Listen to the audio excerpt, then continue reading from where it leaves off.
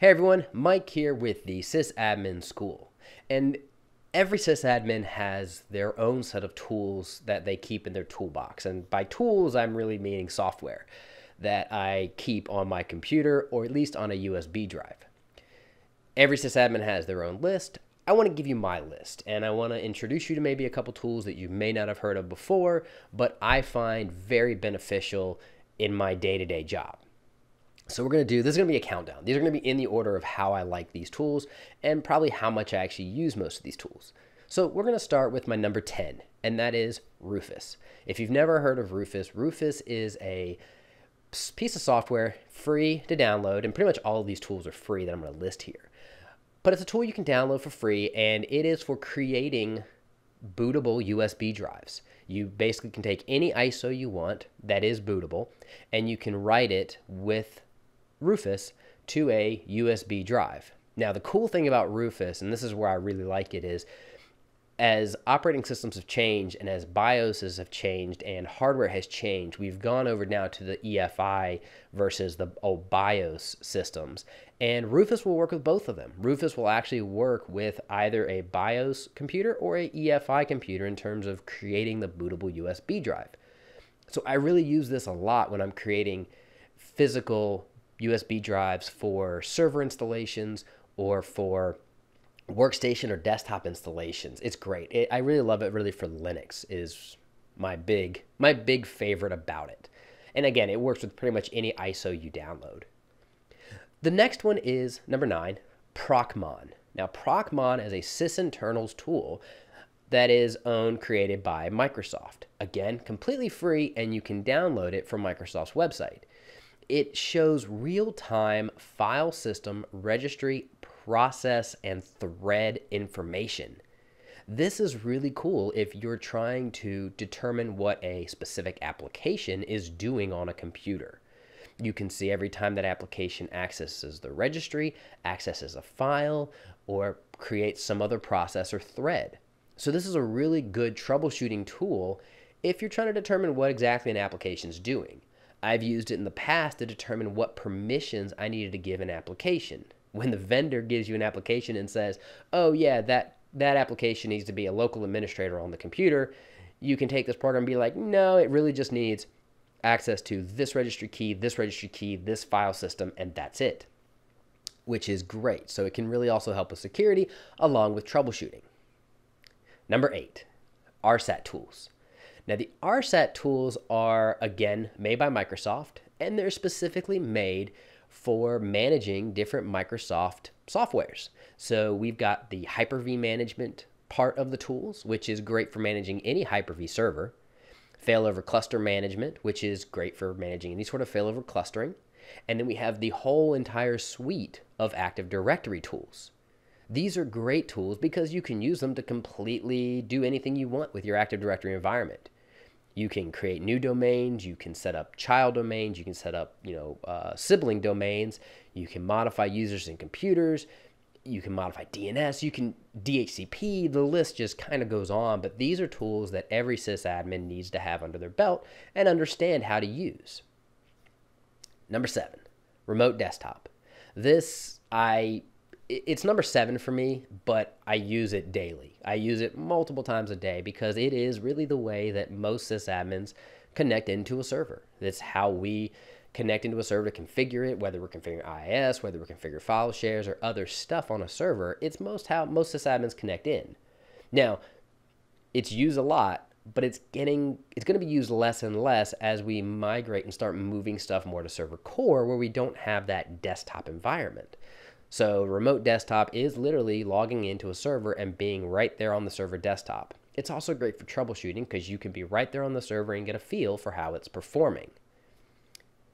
Number 6, Notepad++.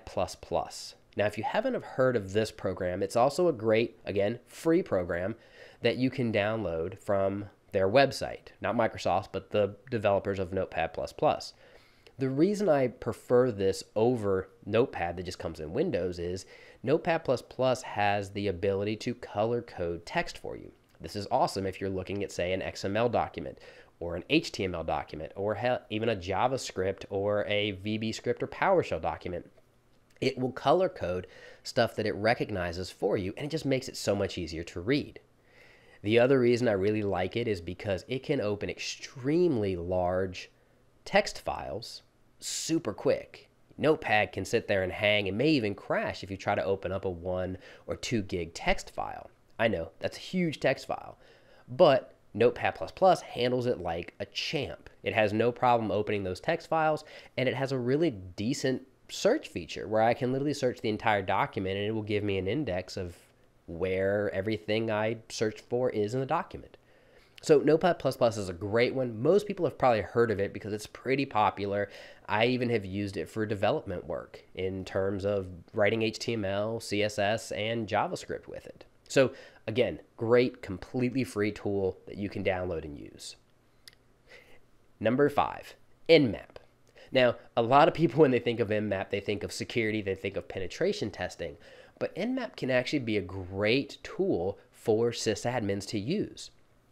If you know the command line properly, you can immediately initiate just a quick ping sweep of an entire subnet and get a quick idea of what servers are online. This can be great if you don't have something like a IP address management system. I was trying to think of the name of one of them. The one I use is PHP IPAM, which is not in this list, but should probably be. But it's a great way if you don't have an IP address management system like that, you can use Nmap to do a quick sweep of a subnet and get back all of the all of the computers or devices that are online in that subnet. What I really love using it for is doing a port scan on a specific server. Now, over the years, the rules have changed, and servers a lot of times didn't have firewalls, and when they did have firewalls, they were disabled by sysadmins because they just caused more headache. And then even more over the years, now firewalls are remaining turned on and breaks a lot of things if you actually try to turn the firewall off on a server. So Nmap is great when you're setting up specific ports and you want to make sure that the traffic is being allowed to the firewall. Great example is if you don't say use IIS, say you use IIS, whether you use IIS or Apache on a server, and you think you've added that exception to the firewall to allow port 443 through, but it's not working. So now is it my web server that's not working, or is the firewall actually blocking the traffic? I can use Nmap to scan for port 443 on that server and tell me whether it's listening or not. And if it's listening, I know my firewall is configured correctly, and now I need to look at either my Apache setup or my IIS setup for the problem. Number 4, Visual Studio Code. This is a great piece of software that actually came out, honestly, it's probably been a year or so now, and I absolutely love it. It's Microsoft's free IDE for developers, and it's cross-platform. So it will work on Windows, Linux, or Macintosh. And it's great because, of course, I use it on Windows and Linux. I don't use a Mac, but it's great to use the same kind of platform no matter which computer. Whether I'm on my Windows computer or my Linux computer, it's nice to use the same platform. And it's, again, free. It's a free IDE, unlike their Visual Studio, their full package. And they had Visual Studio Express, but it to me was bloated. It was very bloated for someone like me who was writing scripts or was writing very small programs. I didn't need an IDE that was as powerful as Visual Studio. Introduce Visual Studio Code. It's a great download right from Microsoft's website, and it also supports plugins, which is really great because now I can add a plugin if I'm doing, say, Node.js programming, if I'm doing PowerShell scripts, if I'm doing C# programming, pretty much anything I'm doing, there's a plugin for it to help me with it. And it'll even add plugins for helping me autocomplete code that I'm working on, so it will actually look at the code and help autocomplete commands. Really what I use it for is HTML for websites that I do, and I use it for PowerShell scripts. Pretty much all of my PowerShell scripting now is done through Visual Studio Code. And the other reason is because of the built-in PowerShell command. You have a terminal there that you can actually execute multiple terminals within the Visual Studio Code window of multiple instances of PowerShell. And I can just do everything I want from right there. Now, they used to have one called ICE, Integrated Scripting Environment, ISE, which came on pretty much every version of Windows.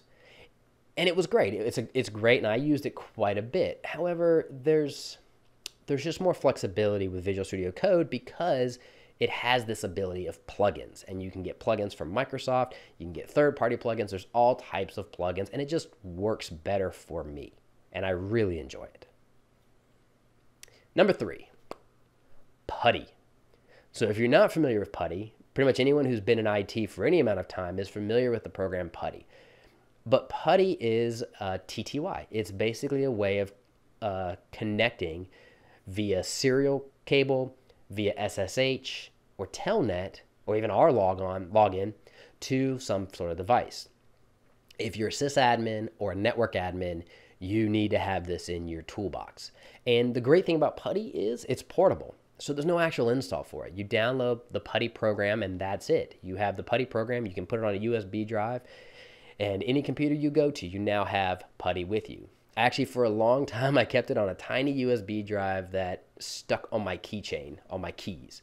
So no matter where I was, if I was at work and I didn't have my computer with me, I could just stick that USB drive in, launch Putty, and I could access, say, a switch, a router, a Linux server, any of those things that would use SSH. Now, again, the other piece that's to that is it supports serial connections. So if I'm configuring, say, a Cisco switch for the very first time and it doesn't have a network setup, I need to plug in and connect via serial port. This is great. So Putty supports all of that, and that's why, to me, it's number 3. The other reason that I love Putty is you can actually script it. So you can script out Putty commands, have it connect to a server, and issue a list of commands that you have in a text file. So quick story about how I know this and why I like this is because I had an issue years ago. This is probably 9-10 years ago with a Cisco switch where the mem cache was, or the cache on it was filling up. And when it would fill up, it would basically not accept any more connections. And it was a bug that Cisco recognized, and they were going to RMA the switch. But we didn't have 4-hour support. We had SmartNet, but it was like SmartNet next day. So they had a switch coming the next day. However, the switch was a switch used by guests. It was used by hotel guests who, were connected to the internet, most time for business, sometimes for pleasure, but they were connected to the internet and they needed that switch to work, and I didn't have a spare. So what I did was I created a script that basically issued the commands on the switch to clear the cache. And then I created a batch file that would launch Putty, connecting to this switch and executing the commands in my text file. And then I set that up on a scheduled task to run every hour. So every hour for the next 24 hours until the new switch arrived, I had a Putty script automatically logging in, clearing the cache, and logging out. And I had no issues. I let it run all night, and I never received one call, one complaint of anybody having a problem because that cache was getting cleared every hour automatically. And this is why I love Putty, is being able to do stuff like that, being able to automate some tasks like that, make Putty a very powerful program. Number 2, PowerShell. PowerShell, and this again it kind of goes back to Visual Studio Code, but PowerShell built into every version of Windows now is so powerful, hence the name PowerShell. But it is a great program. It's, again, built into Windows. It is really Microsoft's, if you don't know about PowerShell, you really should read up on it, but it's Microsoft's punch to combat against Bash. Bash is an incredibly powerful command line scripting language that Linux has had for years. And now PowerShell, with PowerShell, you can do everything. Now, Microsoft writes stuff pretty much nowadays, and over the last few years since PowerShell was kind of introduced, their methodology for writing software was every functionality for that software has to be within PowerShell. Any configuration, that kind of stuff, has to be written in PowerShell, and then it can be ported over into the graphical interface. So by doing that, by giving you every configuration option, everything within PowerShell, it is just amazing the fact that you can now, again, automate everything. I'm huge on automation. I think it's silly that we spend so much time doing the same task repeatedly. And if we can capture that pattern and we understand that pattern and we're doing the same task every time, we need to automate that task. That task needs to be automated because we're just wasting our time that we can be spending on other things. And PowerShell gives us the ability to do that with a lot of stuff. It gives the ability, pretty much anything PowerShell can integrate with. And PowerShell even now has the ability to call web APIs.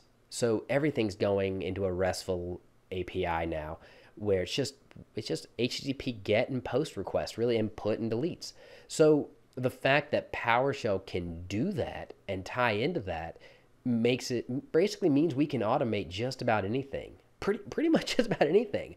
And another quick story about this is Kemp load balancers. Anyone who knows me knows that I absolutely love Kemp load balancers. They're a great load balancer for the price. And they're a very strong product. I've used them extensively over the years. I even created a course a long time ago on some older versions of them.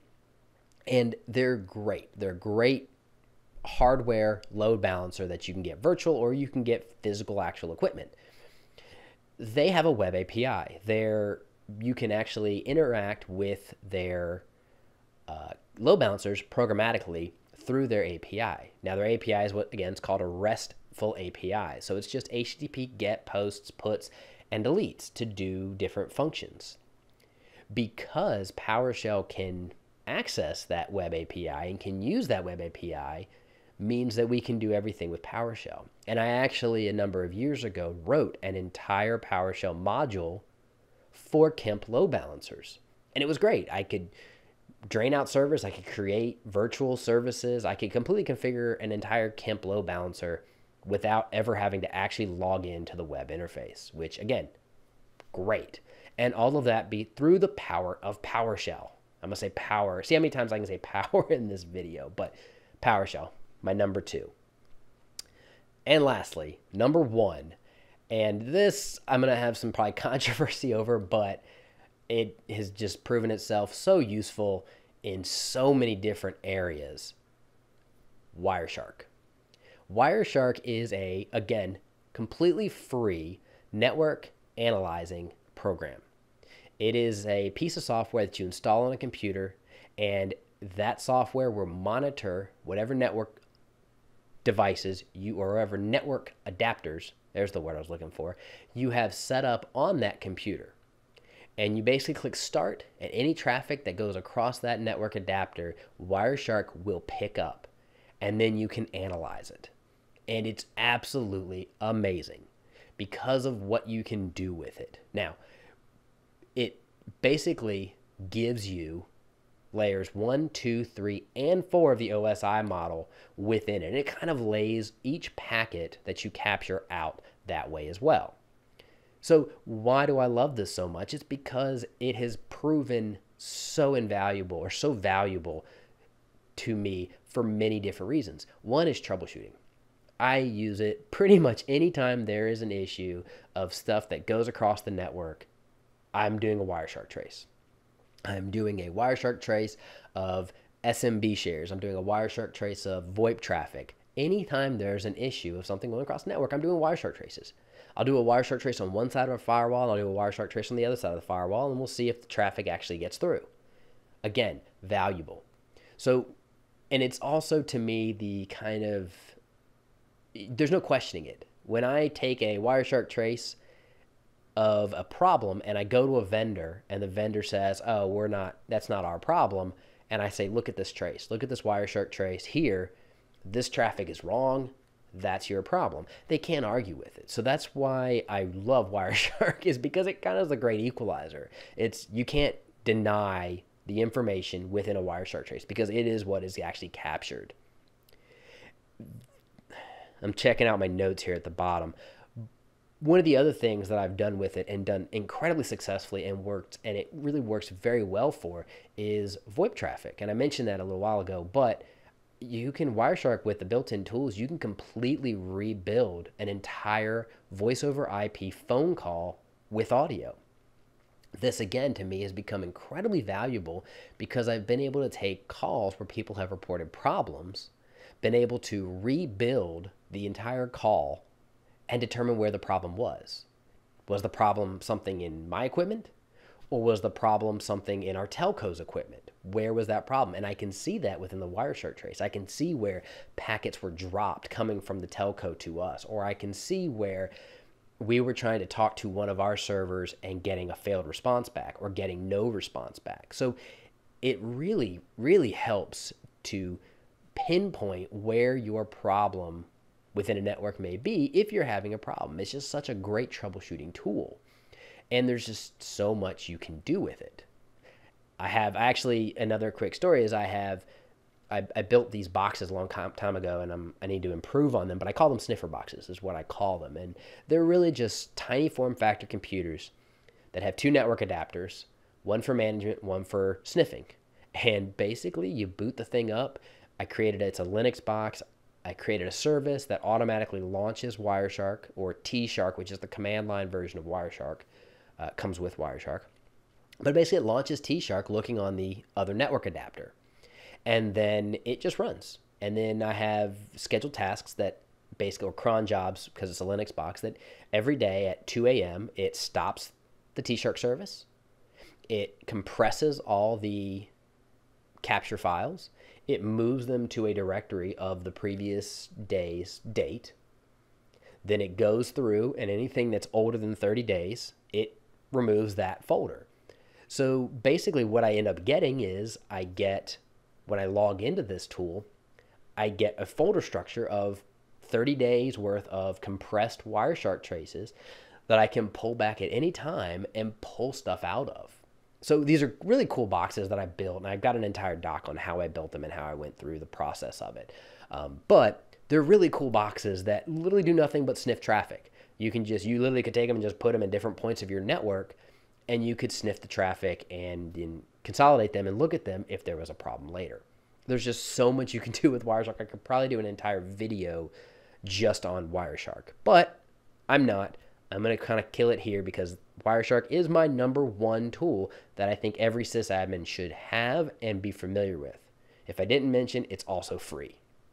So there you have it. That is my list of my top 10 tools for my toolbox. Now, again, these are all software-based tools.